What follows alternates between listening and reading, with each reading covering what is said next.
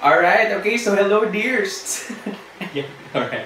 So welcome yet again to another pre-recorded lecture in our class in clinical parasitology. And for this lecture, what we're going to discuss now is the examination of blood for parasites. Alright, so from the previous lectures na natin mga topics, they were all focusing on feces, no?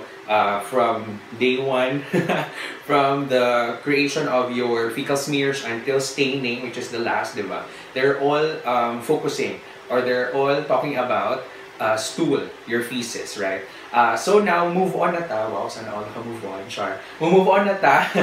So next specimen, which is your blood. Alright, so this examination of blood, we have two separate PowerPoint presentations. The first one is examination of blood mismo, like the lab procedures. And then the second presentation is the parasites that can be seen in our blood. Alright, so how do they look like? What do we look for? Kinsa ni mga parasites? Who are they? No?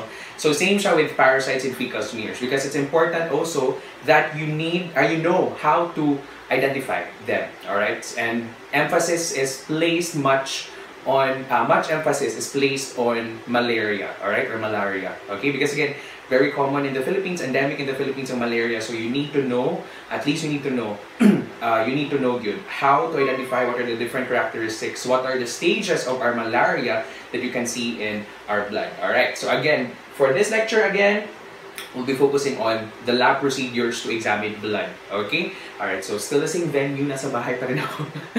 Kasi may mga problema pa rin sa AK. I don't know if makabalik pa ba mi, but hopefully naman. Alright? So, in the meantime, kanilang yun, bahalang stressful. But anyway, alright, so again, this is examination of blood for your parasites. Okay.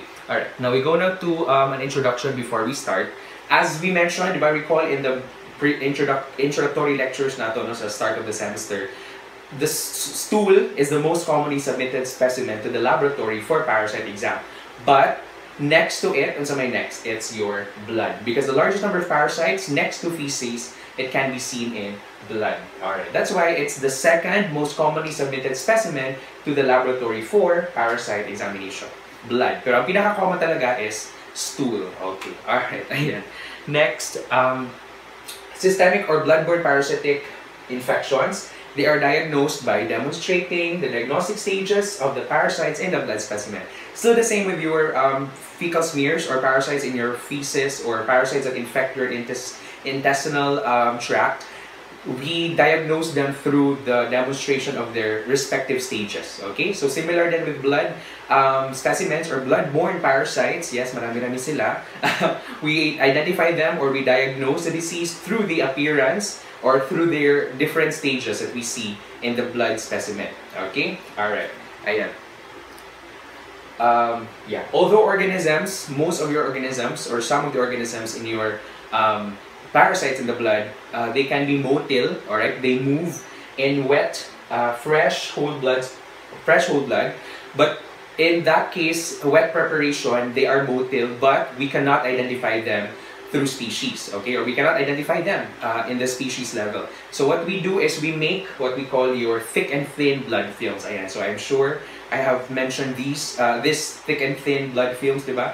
Which is the gold standard test, again, for the diagnosis of malaria. Nako, sana naman, na-remember pa, okay? So it's through the thick and thin blood films that we are able to identify your parasites in the species level, okay? So it's not only malaria that we can see in the thick and thin, alright? We can also see the other blood-borne parasites, alright? Okay, but again, it's through thick and thin blood films that we are able to identify them in the species level, okay? But we can already see them in wet preparation, alright? In fresh whole blood, wet preparation. Same sa atuang fecal smears na wet prep. But again, the disadvantage lang or the downside to it is that we cannot identify them by species level, or we cannot identify them to the species level. Alright? Okay, ayan. Tapos, proper collection and handling as emphasized din naman for all of the specimens. No, not only blood, not only stool, but all of your specimens. It's imperative that we collect and handle them properly because the quality of our test results, the accuracy of our test results will depend on also on the collection and handling of our specimens. Alright? So if your specimens sa collection palang daan or sa handling are not properly handled or collected, then of course you will expect also that the results that you will have later on will not be reliable or will not be that reliable. Okay? Because again, sa sugod pa lang, no? Sa sugod pa lang, dili na maayo. Ay, yes, okay, di ba? So, of course, what would you expect in the long run? The results will not be favorable or will not be accurate. Okay? So, very, very important, proper collection and handling. Alright. And much experience is also required to recognize and identify the various species of blood parasites. Yes, because some of the blood parasites, especially for malaria, they are quite difficult to identify. There's the stages, no, in blood. That's why there are a lot of trainings after being a medtech, no, RMT. There are a lot of trainings for malaria identification, sponsored or facilitated by a lot of our laboratories here in the Philippines, RITM, mga ganun. And it's important. Most of your hospitals then, if you work for malaria identification, they require that you undergo training, thorough training yun. Because again, they are difficult to identify. There is a challenge there. There's a challenge to identify the malaria species, okay, in our blood specimen. That's why we need training, alright? And we need experience, okay? But as early as now, at least you already know how do they look like, alright? But what we're doing here is again just the theoretical, how do they look like, okay? So already you already know how do they look like, and then in practice, okay, it can vary, alright? But you will gain more experience as you practice the field of medtech, okay? Especially if you focus on malaria or other blood parasites. So you will of course master. Okay? It takes practice, it takes experience. So don't be too pressured din naman, alright? So we'll just take it slowly, alright? Para, again, ang main goal lang natin is at least as early as now, you're already aware, you already know how do they look like in the blood specimens and when you examine them under the microscope. Alright, okay. Ayan. Now we go now to, of course, blood collection, handling, and processing. Now, for your blood films, diba, as mentioned, to identify species of your blood parasites, which is our ultimate goal, we make blood films, no? Your blood films can come from a lot of sources, can come from a lot of type of blood, diba? It can come from fresh whole blood, okay? Collected in anticoagulants, so anticoagulated. It could be non-anticoagulated, non-anticoagulated, so fresh talaga, with anticoagulants, or from a sediment in concentration procedures. Yes, so it's not only in fecal specimens that there are concentration procedures. In blood, there's also a concentration procedure. Diba? In our lecture in laboratory specimens, diba, we have the Knott's concentration technique, yes, and the millipore concentration technique. So we'll look into that later in the different methods of examining. Alright, so those are some of the possible sources of our blood specimen. Next, they should be collected by aseptic technique. So I'm pretty sure, na you're quite familiar now with the proper collection of blood, diba? With the disinfectant, yes, with the patient care and all that, venipuncture and skin puncture. Alright, okay, sana naman, I hope nandiyan pa yung skills. Alright, sana na Japan. But sige lang, because of this pandemic, you will be able to practice pag yun more, okay? Hopefully. Alright, okay. Next, capillary blood. If you use capillary blood, which again is another source of our specimen, it should be free-flowing and it's not contaminated with the alcohol that was used in disinfecting. Because again, the alcohol can distort your parasites, it can also kill.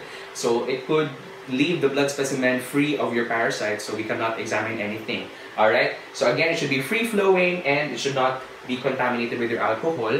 And aside from that, if your blood is coming from a milk, meaning sige kag ana, diba? Kanang difficult draw, diba? If skin puncture, so if you're always milking the finger, you can introduce tissue fluid, no, excess tissue fluid, and this tissue fluid can dilute your blood specimen, which will make it difficult to detect your parasites. So as much as possible, if you are performing skin puncture, make sure that it's really free-flowing, clean ang pagpuncture, medyo deep para maraming blood, okay? And yeah, so you don't need to milk. Do not milk. Ayaw sige ganaan. Okay? If your blood specimen is coming from the capillaries, okay, skin puncture, and then you're looking for blood parasites. Because again, there's a tendency that the tissue fluid brought about by the milking action in your fingers can dilute the parasites in the blood. So therefore, you will have a difficult time in detecting the parasites. Alright, okay. Ayan. And anticoagulants, if you use anticoagulants, they may cause some distortion to the staining process of the parasite morphology, but most of the laboratories are still using anticoagulated blood. And usually if there is anticoagulated blood, or you need an anticoagulated blood for parasite examination, you use what tube? The purple tube, because it contains EDTA. Because we are looking for, we want to preserve RBCs, man. So we don't want na muklat sila, okay? Because if muklat ang RBCs, then the parasites can be trapped in it, okay? And we cannot see anymore, diba? If muklat na siya, of course, we cannot make smears out of it, diba? Recall in your MT14 HIS, diba? In preparing peripheral blood smears, we use EDTA because we want to make sure that the blood is not coagulated or it's not clotted, so that we can still examine the RBCs and WBCs. Okay, so it's still the same reason here. That's why we need EDTA. Okay, and most of your parasites, example your malaria, they are found within RBCs. They're inside RBCs. So the more reason that we need to preserve the RBCs. Okay, so that's why we use EDTA, anticoagulated tubes, or unsay color? Nako, dapat master na. It's your purple tube. Ayan. So here's an example. Okay, wala pa rin. Okay, alright. Ayan. Okay. Now, if your malaria is suspected in a patient, it should be your specimen or blood specimen should be collected and prepared. Smears should be prepared within 1 hour of collection, because the longer the storage happens, the longer or the intense or the more distorted the parasite may be, or eventually lead to the loss of parasites. They're quite sensitive then. Okay, so it should be prepared as immediately as possible, so within 1 hour of collection ang smears if you're suspecting malaria in the patient. Okay, and the timing of obtaining blood samples can also be a great factor, and it varies from one parasite to another. Excuse me. So example, what do you mean by timing? Some of your blood parasites, which we will discuss in the next presentation, the one that I mentioned, parasites and blood smears, some parasites, they exhibit what we call periodicity. Okay? Alright, periodicity. Ayan. Periodicity. So what do you mean by periodicity? They exhibit periodicity in the sense that there is a particular time of day, okay, that they are of great concentration in your blood, okay? So there's a particular time of the day, maybe morning, afternoon, dinner, evening, or whatever, particular time of the day or particular duration in the day that they are in great concentration, or they can be found in great concentration in your blood, alright? So you must know the timing kung if kanina parasite, if malaria, every when ka mo collect. If malaria is suspected in the patient, after every after every what time will you collect? At what time should you collect? Because that would play an important role, okay? Because again, some of your parasites, they exhibit different periodicity. But most of your parasites, they exhibit natural periodicity, meaning at all times, at any time of the day, they can be found in the blood, alright? But there are some parasites, example, your filarial worms, the microfilariae, okay, that they exhibit, example, nocturnal periodicity, okay? So when you say nocturnal, so gabi, so sa gabi, sila marami, okay? So the number of microfilaria, the larvae in your blood, they are of great concentration, or they are of high concentration during the night, if nocturnal. And if there are some also that exhibit diurnal, so we say diurnal in the morning or in the afternoon, okay? So it's during those times that you can see a lot of microfilarias circulating in the system of your patient. So then you can already understand that, okay, I will collect blood at this time because there's nocturnal periodicity. Okay, I will collect blood at this time because there is diurnal periodicity. Ganun. Okay. Now, for malaria, we also have your malaria parasites. They exhibit what we call your paroxysms. Okay. Ayan. So, more of this in our lecture in the different parasites in blood. No, paroxysms is their parang, as what I understood it, paroxysms, their parang duration or time in which they are able to occupy the RBCs, and then after they then lyse the RBCs, parang ganun. So that's one paroxysm. Usually some of them, they have parang turnover of the RBCs, and that the malaria use, no, and then after a while they hemolyze the RBCs. Okay, and some of them, they exhibit long dugay na paroxysms like 72 hours, no, but for Plasmodium falciparum, which is the deadliest, it's deadly because within 18 hours lang, if I'm not mistaken, 18 hours, the RBCs then will lyse because the malarial parasites will then go out of the RBCs. Okay, so parang they're done using the RBCs, they're done hijacking the RBCs, so they now lyse the RBCs. Yeah, parang ganun. Okay, all right. So that's more on discussion malaria and our parasites in blood smears. Don't worry. Okay, all right. So the point lang is you need to know so that you know when to collect blood. Okay, when is the most appropriate time to collect blood. All right, so that you can really obtain the parasites, so that you don't obtain so that you don't miss the parasite. Okay, in the blood of the patient. Okay, all right. Ayan.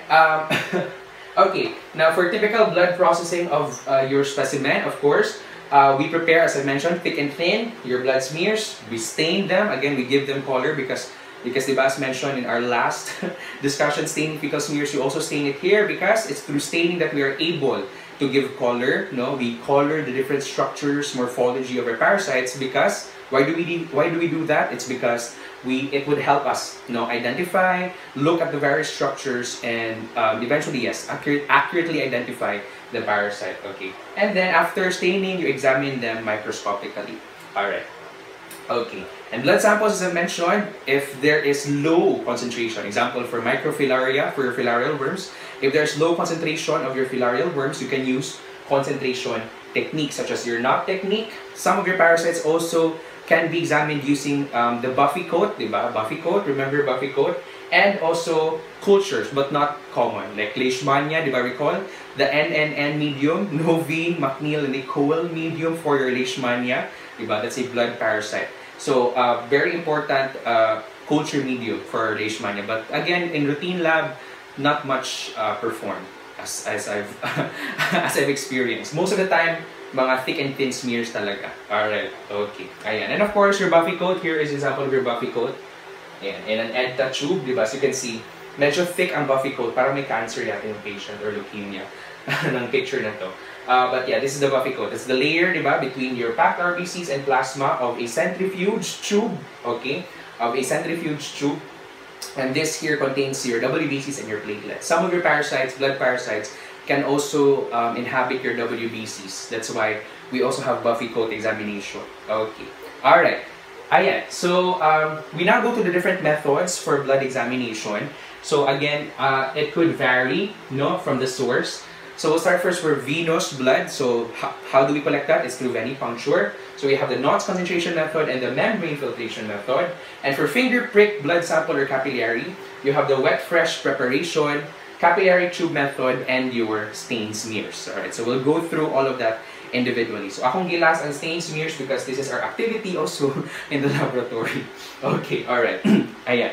Okay, now we go first with your Knott's concentration method.